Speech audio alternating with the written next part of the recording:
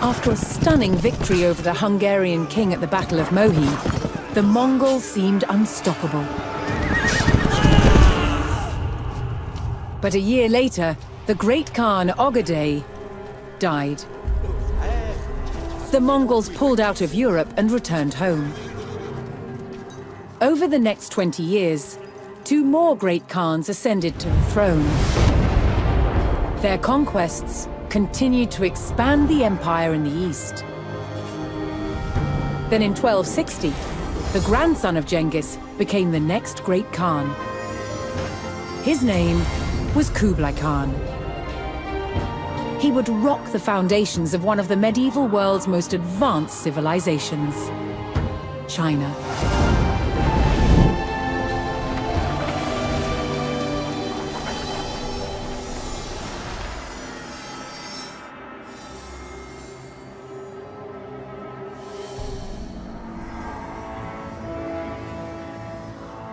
This is Shangdu. Remembered today as Xanadu, it was once Kublai Khan's great northern capital. From here, he jealously eyed the wealth of southern China's Song dynasty. He wanted to take it and become emperor of all China. The Song dynasty had ruled over southern China for more than 300 years.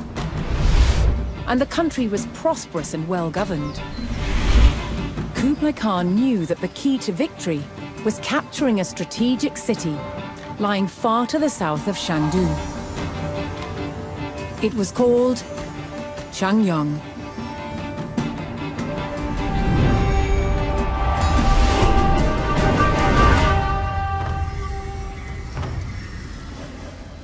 Changyang was the gateway to the south and the heart of the Song dynasty's power. Controlling the Han River, a critical access route to cities further along the Yangtze. Capturing Changyang was Kublai Khan's only hope of becoming emperor of all China. The Mongol horde had to take the city at all costs.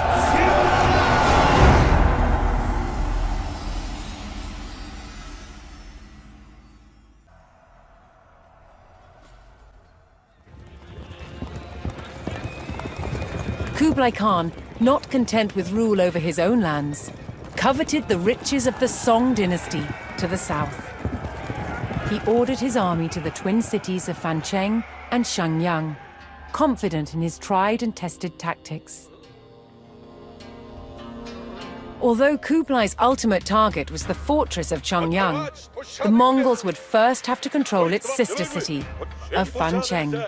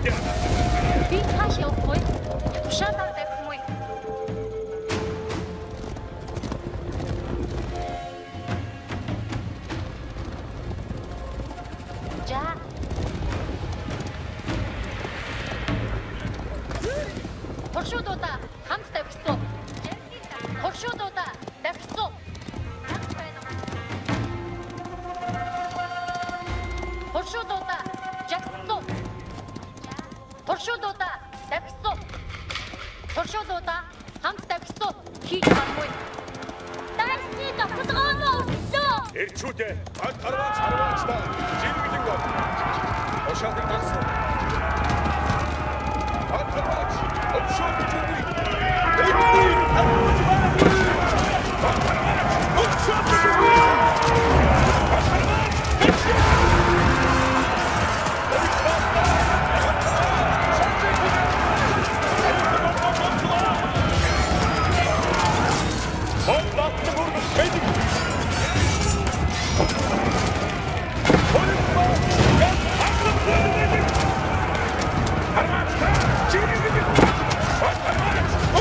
The Mongols cleared the bridge of its guards and continued their advance on Fancheng.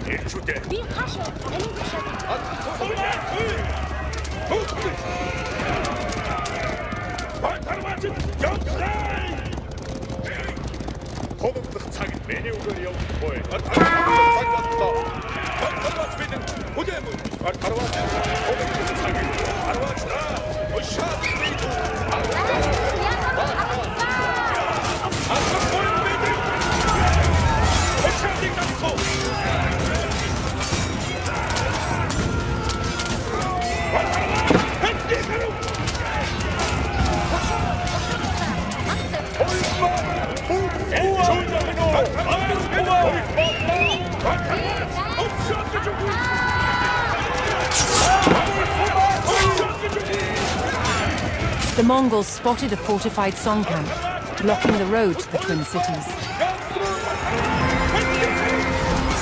Seeing an opportunity to overwhelm the enemy camp, the Mongols called in their reinforcements. Together, the two detachments would strike the camp from both sides, pincering the song.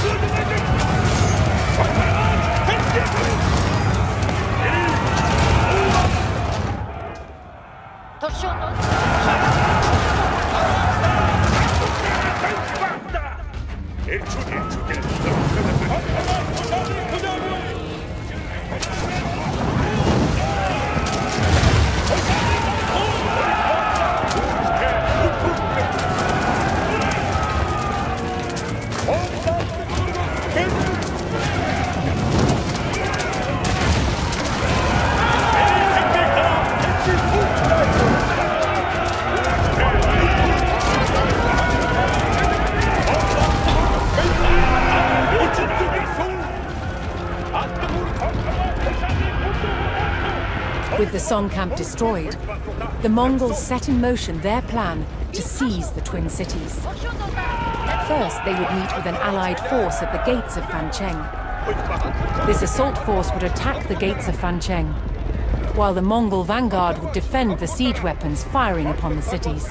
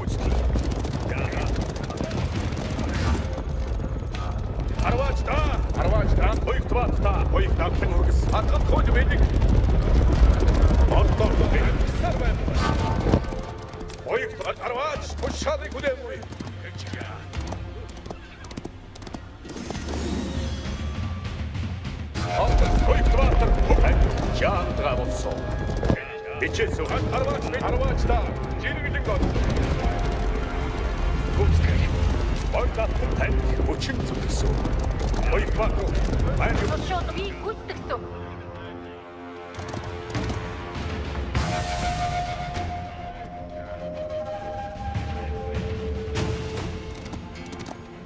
Би гүйцэтгэв. Туршуудаа давсан.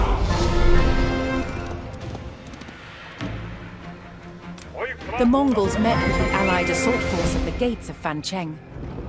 As the Allied force charged the gates, the Mongol vanguard moved to defend the siege weapons from Song attacks.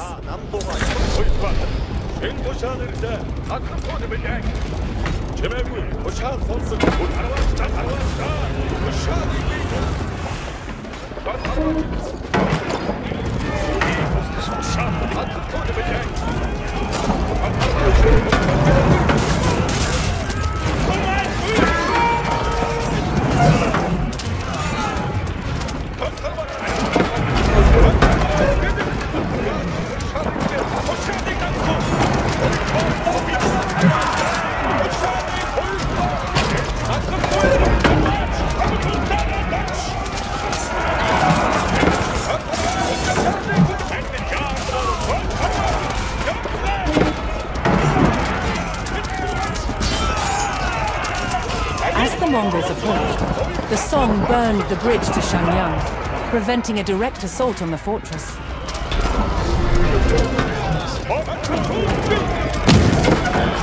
The assault on Fancheng was met with a barrage of gunfire, forcing the Allied army to retreat.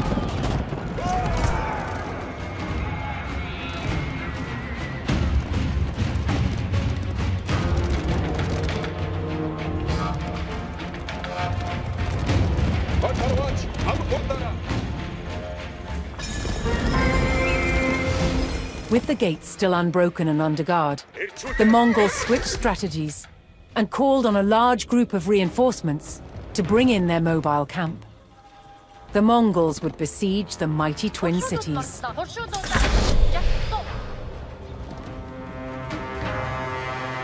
The Mongols rallied a force on the bridgehead. The Mongol strategy was to hold the city's bridges so that no Song forces could escape and no reinforcements could enter.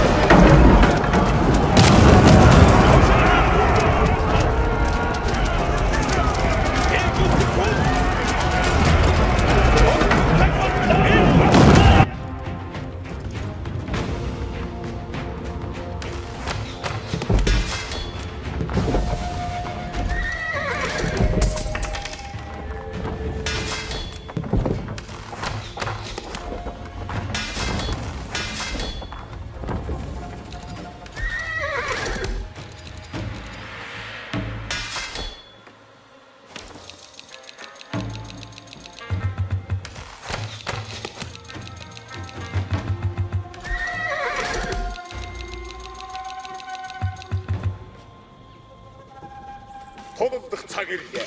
Таамууд ирчүүдээ бодож.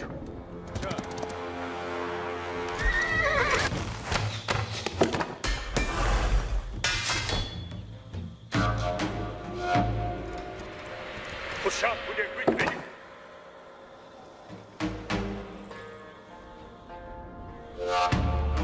Ушаат бүдэг бид. Би амбайдын явсан.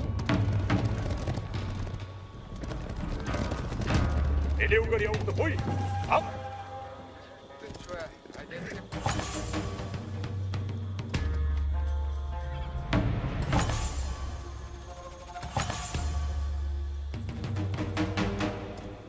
Эрчүүдээ зөрөгтэй давшихгүй.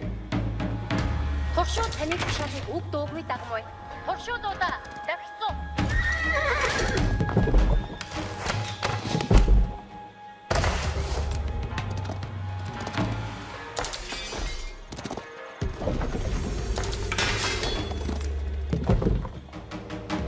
Туршуудад давхгүй яа бэлэн.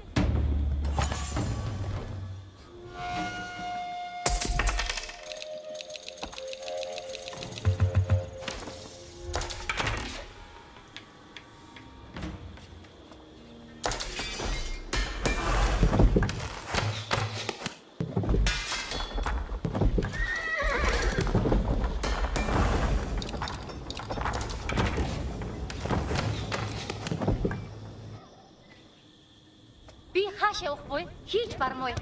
Яв. Тулалдах цаг ирлээ. Дайсан янар хараглаа. Туршуудаа хамт тавьчихсан. Харав хойд бэлэн баймгүй. Гуглаа. Эрчүүд ичээсөө. Танд хүч зүтгэсэн.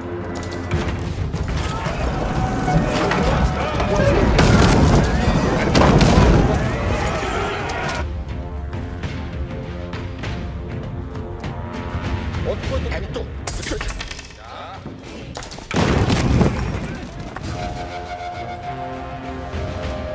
Эрчүүдээ миний үгээр явахгүй. Явган цэрэг бэлэг уудуу тушааны өдөрмөл явсан. Тэгэлдэ. Холдох цагийг бидний гармад баймгүй. Эрчүүдээ Чимээ මේ මම්බයිද явсан.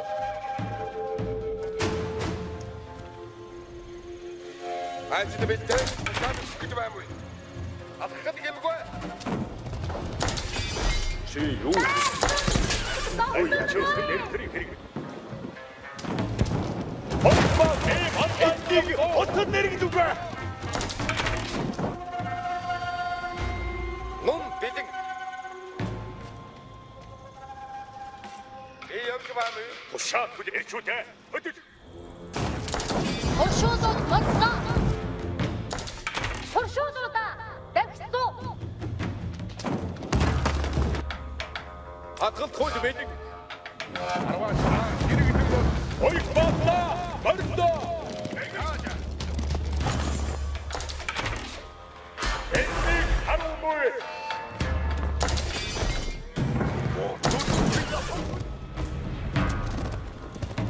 Эд хүлээж байна. Хатад сонсоор шаардыг төгтөөгөө тагж байна. Шаардыг сор хүчтэй. Ой баалаа. Туршуудууд тушаад авахыг мэддэхгүй. За. Бомбигдэж байна. Аваа! Би дунаа гэнтаа. Бомблат бүрх бэлэг. Өтөр хүчтэй. Аваа! Явтраа! Үгүй! Туршуу би явсан юм уу? Аваа би үсгэсэн. Таны тушаатыг хүлээмгүй. Тушаатаа давхгүй. Ажид хояа гэдэг.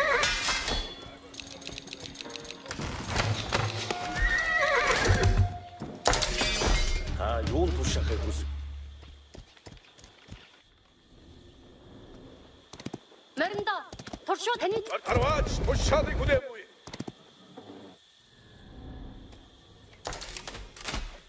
Тушаалыг гүйлдүүгүүр.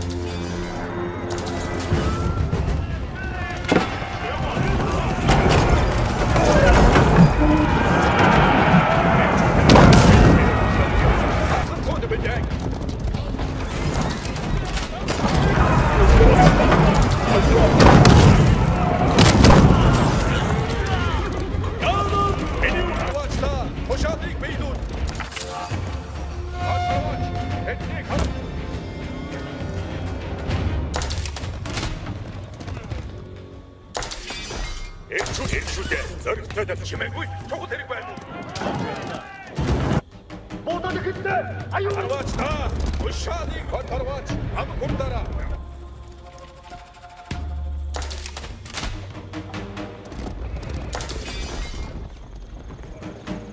намайг хааш хог хүдэг минь. Даруй явсан. Хатгалт хатарваачд. Ёо.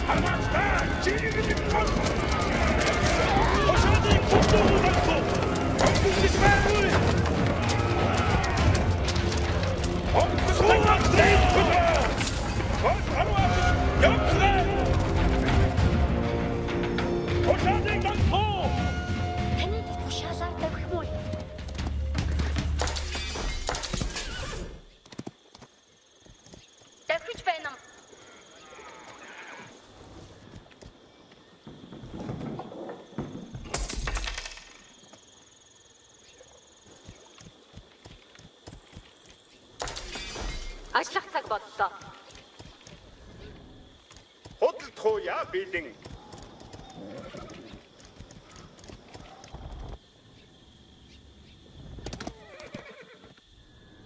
Тарваач бэлэн. Хүлээ буй. Юу хүсэж зүтгэсэн тулдах цаг ирлээ. Миний үгээр явах буй. Ав. Тушаал эрчүүдээ. Хөдөл. Удахгүй шид тушаал ирмүү эрчүүдээ. Тавшиггүй. Бидний гарахгүй.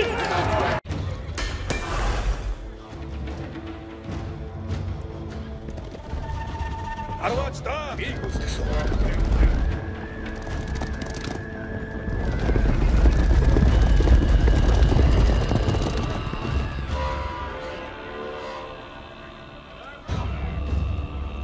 Тарваач тушаалыг хүлээвгүй. Тарваач амг хурдаараа.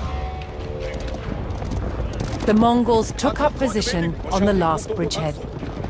Seeing that the Mongols were attempting to block the city's escape routes, the Song began planning a counterattack.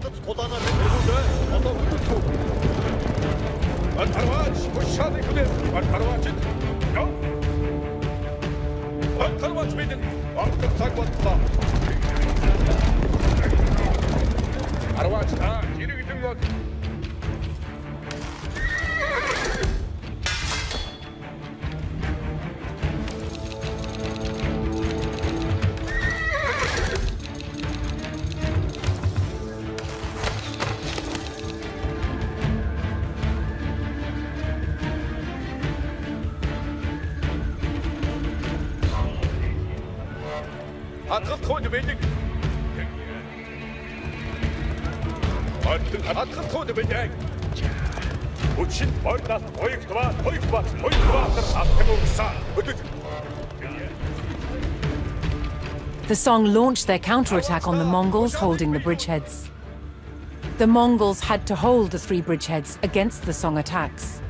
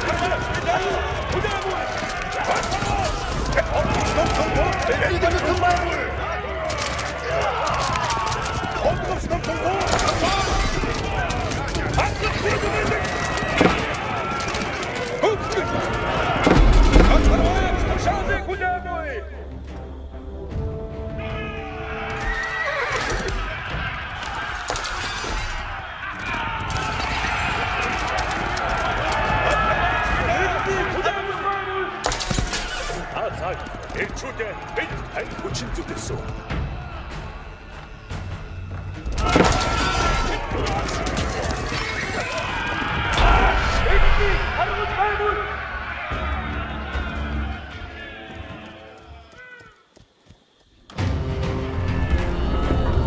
Desperate to stop an all-out Mongol assault on their walls, the Song destroyed the remaining bridges to the Twin Cities. Unable to advance, the fortress of Zhangyang remained locked to the Mongols. But with a siege established, the Khan's cause was not yet lost.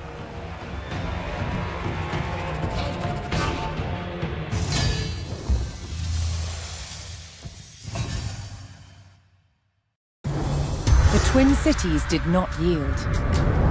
The Mongols would need a new tactic to breach the Great Song fortress. Rather than another costly head-on assault, they planned to cut off the cities by blocking the critical supply route at Lumanshan.